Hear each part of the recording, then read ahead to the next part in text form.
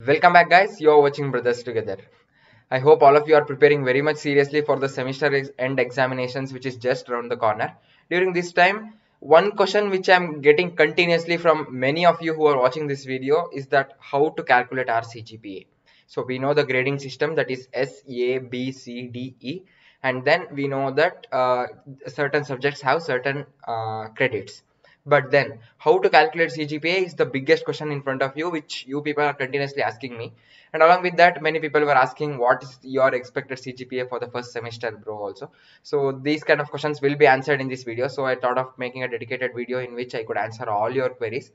So moving forward in this video, I'll be telling you how to calculate your CGPA and what is my expected CGPA. And in the end, I have a surprise for you guys. I won't let you know at the starting itself. Yeah, before moving on with the video, if you are new to our channel or if you are new to this community, then immediately click on the button so that you will never miss out any informative video like this. I have been uploading videos regarding NEET preparation, regarding placements preparation, freelancing and all. So in the future also, I'm planning of uploading many informative videos like this. To never miss out on that, I would like to suggest you to set the notifications button to all so that you will be the one who will be notified as soon as I upload any kind of new video, guys. Yeah, with that note, I think we can start with the video. Yeah, first things first, how to calculate your CGPA. To calculate your CGPA, it's pretty much simple, guys. It's just a mathematical expression which has to be solved. So there will be two things. One is the numerator and the another is the denominator. I'll be explaining it in a simple terms. I hope you all will understand it. Even if you have any doubts, feel free to put it in the comment section. I'll be helping you out there also. Yeah, what comes in the numerator? So in the numerator, it should be the sum of all the products of the credits and grading system. Yeah, I'll make it clear. First, let us keep a reference as S grade to be 10 and A grade to be 9 and B grade to be 8 and respectively till E. So that is S10, A9 and B8, C7, D6 and E5. So in that case, suppose you are expecting an S grade in it, then you should be adding to that numerator the product of 4, which is the credits of mathematics, and then 10, which is the complementary for the S grade which you are expecting. So this will be in the numerator and then divided by the total number of credits. The expression is also being projected in the screen. So I hope you got a brief idea, and I hope you will be able to calculate your CGPA too. So if you have any doubts in this, please put it on the comment section so that I'll be able to help you out there also. I mentioned it earlier in the video also, guys. So this is how you calculate your CGPAs. Now understanding how to calculate your CGPA, the next question which was posed to me continuously was how much CGPA are you expecting in your first sem, bro? So personally, to answer this, frankly, I'm expecting a CGPA above 9, which will be fine. Above 9.2, around 9 and 9.2 is what I am expecting. So I request you all to put it in the comment section how much you are expecting in your first semester, because everybody's exam is just around the corner and everybody is seriously preparing for it. I hope you should have high expectations so that you will be reaching up to the mark. Now coming to the most interesting part, that is the surprise which I talked about earlier during the initial stage of the video. It is that I have created a Python code which does this for you. So you need not take your credits and your expected grade and convert it into its complementary and then multiply it and then put it in the denominator and then do all this blah blah blah stuff. So to make you free of this hassle, I have come up with a Python code which will help you calculate your CGPA. All you have to do is just give your credits and give your expected grade to it. So it will only process it and it will only give you what CGPA will you get according to your expected grades and your credits which you have provided to it. So I have uploaded it to Replit and you can fork it over there. So I have given the link in the description through which you can use it at the comfort of your mobile phones or your PCs for that reason. Yeah, now as soon as you click the link which is provided in the description, you will be headed over to this page.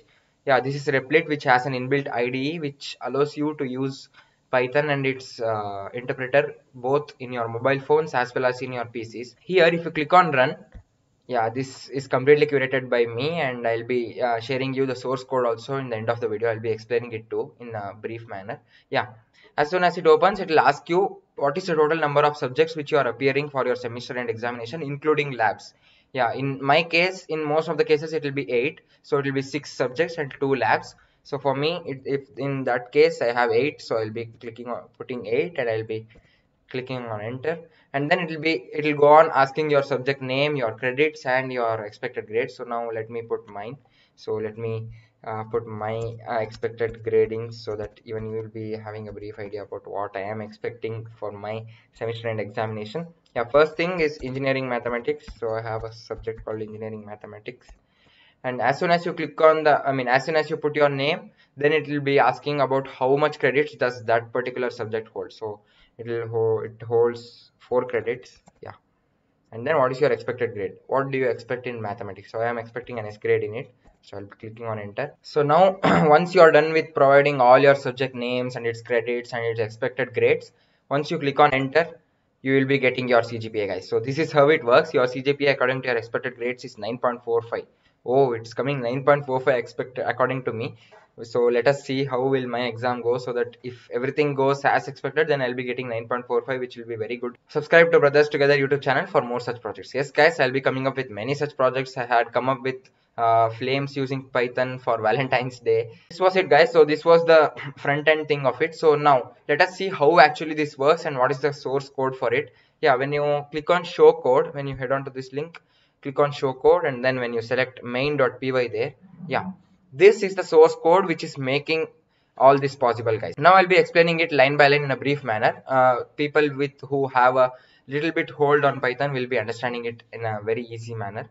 Yeah, coming to the first line. So first I have declared a dictionary. Yeah, here I have assigned for S let it be 10, and then for A let it be 9, and for B and the same thing it goes. I have declared a variable called numerator and set it to 0, and then denominator, which is the credits, and then I have set it to 0.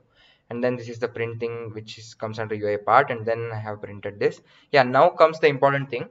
First I have declared a variable count and taken an input from the user, asking them how many subjects are there. How many subjects are they appearing for this examination, including labs, because we need the entire thing including labs also. And then I have initiated a while loop. Yeah, in a while loop, when I is less than or equal to count, so how much ever count the user gives, that much time it should take the values, right? So when I clicked on 8, it asked me 8 times because the 8 subjects are there. I need to give the details about all the 8 subjects.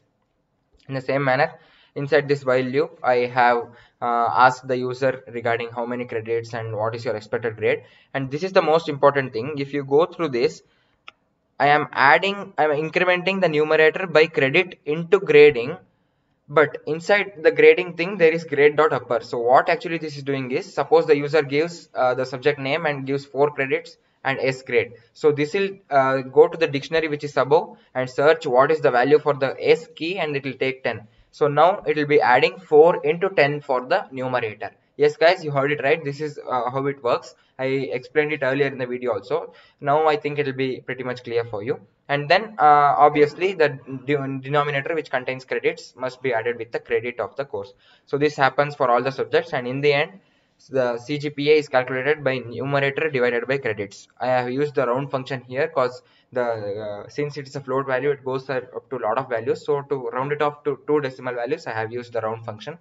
And then in the end I am printing CGPA I am printing that your CGPA according to your expected grades is CGPA. Here I have used a formatted string so that I can use a variable inside the print function.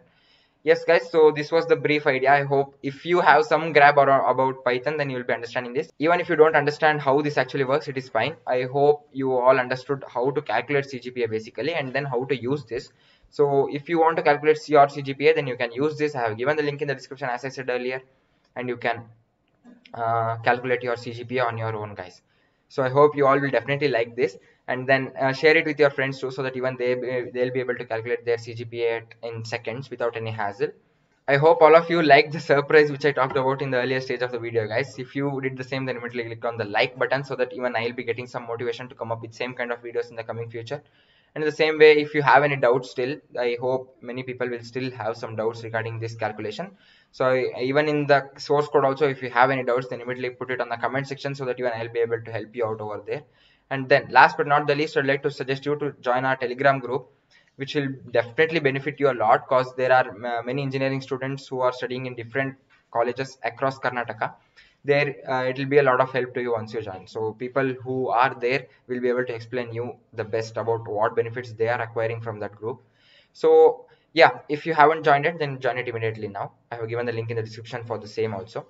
Yeah, with that note, I'll be ending this video, guys. Thank you, guys. Thank you. We'll meet in the next video. Bye.